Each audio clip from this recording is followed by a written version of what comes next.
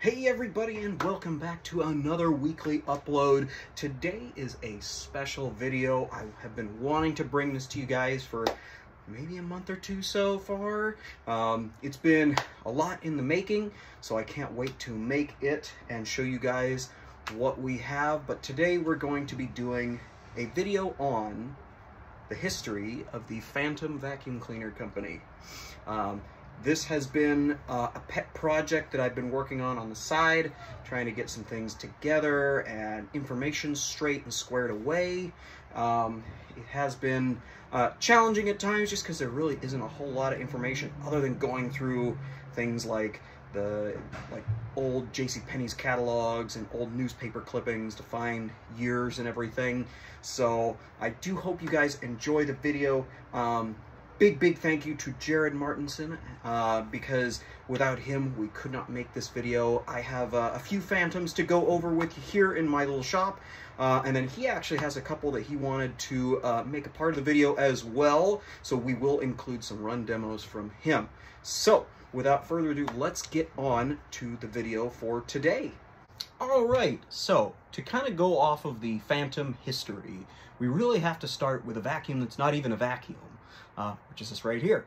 So what we're looking at is a Kenmore badged dry tech carpet cleaning and shampooing unit.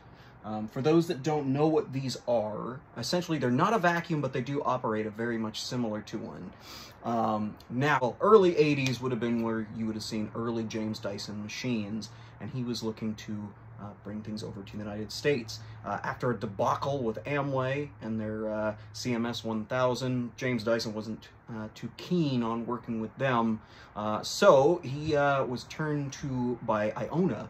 Iona is a Canadian company. They were famous for a lot of other things. They made mixers and all kinds of different appliances and whatnot, but they wanted to take over some of his patents. So in came this, and I'll show a patent for it right here.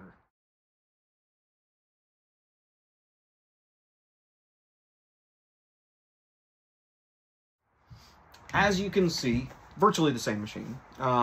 This just has a Kenmore badging on it. Now, the dry tech was meant to be something to use with a dry carpet shampoo, hence dry tech. There was also the same version labeled as the Fantom Capture or the Iona Nova Dry.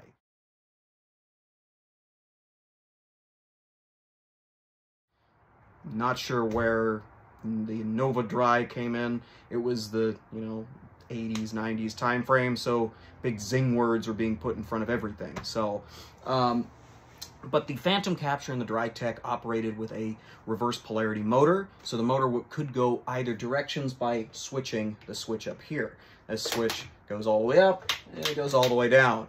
So essentially you'd fill this tank right here full of capture powder.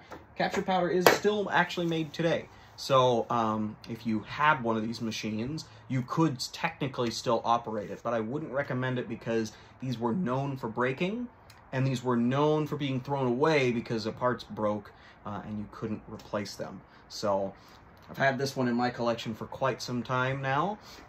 Big fan of it, but it's an interesting machine. It's quirky, but it is a James Dyson patent, which would make this one of the very first Dyson-related products in the United States. So with that, we're going to move on to another machine. Okay, so now we're into more vacuum-related content. Now, this particular upright would have come out a little bit later. However, if we go back in time a little bit sooner than that, Johnson Wax and Floor Products wanted to sell a vacuum, specifically in the commercial sector. So they came to James Dyson, who came up with and let them use his patents for a new upright. And I'll show a picture of actually one of James Dyson's prototypes that is very similar to this looking machine.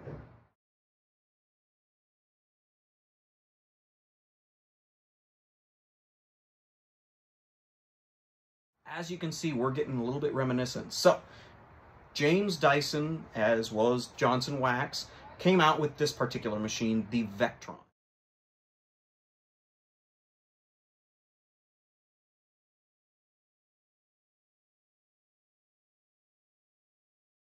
As you can see, it looks very similar to this. Now, unfortunately, the Vectron would end up not being sold very well. Not a lot of people have them. If you did, it was usually in a commercial setting. Very few have been found, which leads us into the Fantom. So, Iona diverged into their own vacuum cleaners and whatnot. So they had other Iona branded vacuum products, one being the Nova Dry that we just talked about, as well as they had a hand vac and a few other things. But they decided to release something called the Iona Domestic. The Iona Domestic essentially was this exact same machine. It had some white bumpers and white handle grips and whatnot like that. But overall, you know, it was very similar to what would become Fantom. Now, not long after that, Fantom would be their designated brand name for vacuum cleaners. That would start with the Fantom Domestic, which that name ran essentially, unofficially, for at least 3 or 4 years. They ran from about 90 to 94-ish, which is kind of where this one comes in. The earliest of those had the same gray bumpers and gray handles and whatnot like that, but they did have features that were very Dyson-like. Like the handle on these comes off just like a Dyson would. I will demonstrate that, or at least show how that's demonstrated in an ad in just a bit. But first, before I get on to that, the one thing I did want to mention was Kenmore also threw their hat in the ring. Now, if you remember, the Kenmore Dry Tech that I just talked about was sold in Sears catalogs. Now, Sears thought it was a gimmick and that it wouldn't sell. Well, Sears was wrong. The Dry Tech ended up selling, and it sold quite well, which kind of opened the door for Iona to bring in Fantom products for them. Now, Kenmore always wanted their name on things, so Kenmore had what they called the Destiny.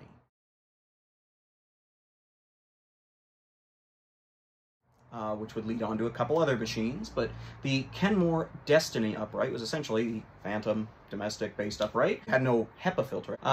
It did have the gray accents all over the place, so essentially it was the same as a Fantom.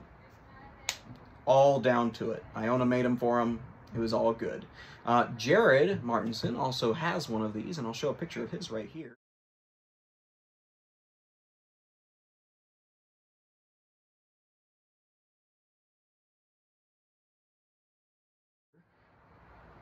And we will get a demonstration of that one a little bit later in the video. But anyways, we're going to get on to this one. Now, this is another one of Jared's. Now, this one is an 11 amp Fantom domestic. Essentially, this one would have came out, and it is dated 1994. It came out in the JCPenney catalogs as well. But if you notice, this doesn't have a filter on the side, like normal Fantom Thunders. Now, that was an option at this time, so you didn't have to get the filter when you ordered it. But I know they did recommend it, of course. It was a selling point on the machine, but that's why I figured I'd keep it off. Of course, the Thunder filter would have looked a lot like this. You would have put your HEPA filter in there, but I figured it looked better off of it. So that is the 11 amp domestic. So let's get on to the next one. Now, this is the Fantom Fury. These would have came out in about 1995. They're kind of the budget option to the Fantom Thunder. The Thunder, of course, being more high-end at the time because it had a little bit more features. However, the Fury still featured the Dyson Cyclone design that the others use. Still had a HEPA filter on the side, still had all of the attachments, as well as the disconnecting wand. And I'll show an ad for one of these in the newspaper, actually, to show kind of what these were, how these were displayed. As you can see, this one actually has a 12 amp motor. These would have come out, this was probably a year or two into the Fantom production line. They started with a 10 amp motor as well. Of course, they still had headlights and height adjustments and everything you would have gotten with a regular Fantom. But this one is a really cool little machine. They have become kind of desirable. I think Fantom Thunders tended to be more prevalent within, you know, buyers. So, very cool little machine, though. This I got on trade to Jared, so I'm really happy that I was able to snag this. In terms of compatibility, I've been told these are similar to the Dyson DC-03. If you turned them sideways, DC-03s kind of looked sideways to these. I don't know. That's just kind of what I've been told. But these are really cool little machines. I'm really happy to have one of these. So let's get on to the next one in the set. Now, this next one, it's a little hard to see, and I apologize for that. But these being all black vacuum cleaners, it can be a little difficult sometimes. But this is the Fantom Lightning. This was the only Fantom canister that was made until they switched over ownership to Europro. This would have come out essentially in around 92 or 3. They sold them various catalogs and newspapers. The big thing about these is these are very, very similar to a Dyson DC-02 canister, and I'll show a picture of one right here.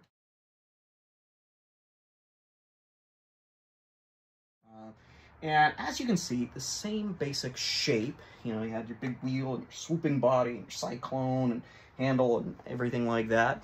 The big difference is that you can see really is this took a HEPA filter, much like, you know, we see with the other Fantom machines. It also had an electric hose and power nozzle, something that Dyson wouldn't come out with for a while, but this is just what Fantom wanted. And that power nozzle also had a height adjustment on the front. But you also had a different cyclone than the Dyson variant as well. But otherwise, design-wise, it's very, very similar. The cool thing about these canisters is you could actually position them on a stair so that you could do your stairs without the thing falling all the way down. So, very cool little machine here. Really, really happy with this one. This I got in on a trade, so I am happy to have another example here. So, all right, so we're going to take a look at one or two more, I think, actually. Yeah, we got two more to look at. So let's get on to the next one. Okay, we are on to the last of the classic Fantoms. This is the Fantom Cyclone XT. This was essentially the last James Dyson designed Fantom. This would have came out in 2000, 2001 time frame, and had the most of the features that you could get on a Fantom upright. Also was the most expensive that you could get at around $300. And I'll show a newspaper ad for it right here.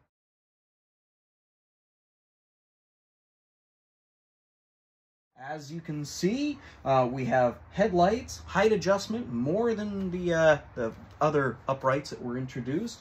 You also had onboard tools, and we'll tilt them down there, see them in there. Of course, HEPA filter.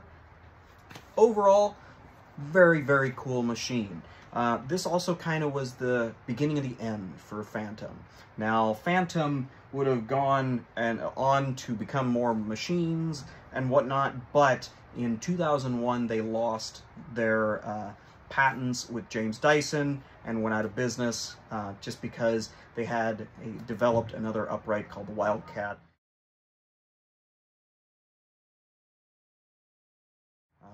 Which unfortunately kind of was the end for them. So they are no longer around. They did sell the name on, and they were making other machines under the Fantom name and labeling.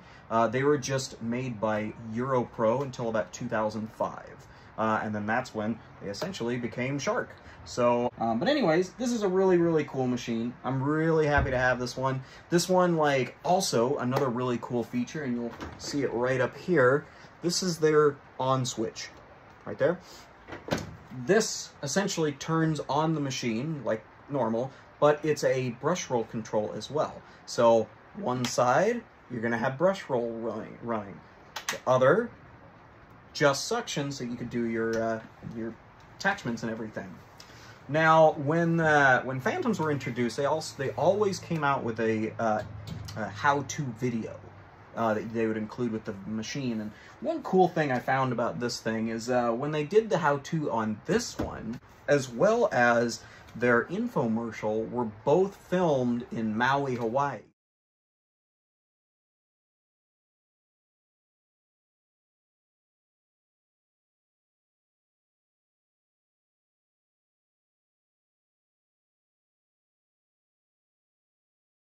Their whole big thing was that, you know, you can get all the sand and particulates off the beach, which from the designs and everything, you know, it did a very good job for them. But it was just kind of cool. But let's look at one more. All right, so what we're looking at is essentially the beginning of the end for Fantom. Now, this would have been one of their earlier twister uprights.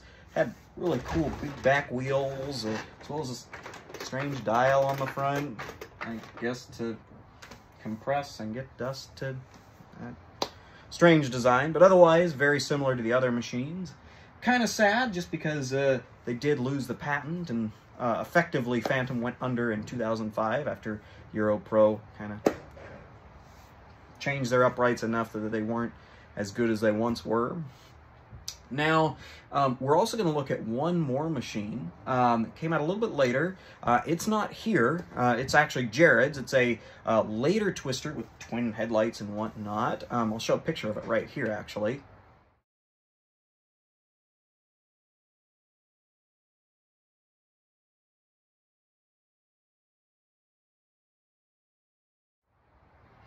And it's a pretty cool machine. He got it brand new in box.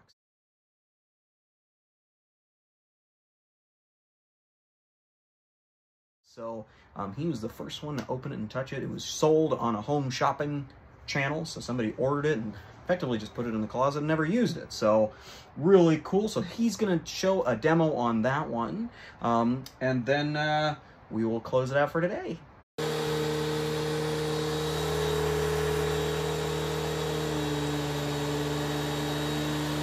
All right, everybody, thank you again for joining us today for this little history about Fantom vacuum cleaners, a really cool brand that came out of Canada that unfortunately weren't around as long, but essentially they did forward James Dyson to bring in his first one, the DC-07, into the United States.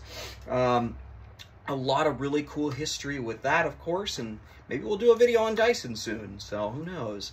But either way, it was a really fun video to make today. I'm glad you all got a chance to see it. Thank you again to Jared Martinson for helping us with this and showing us some cool machines as well.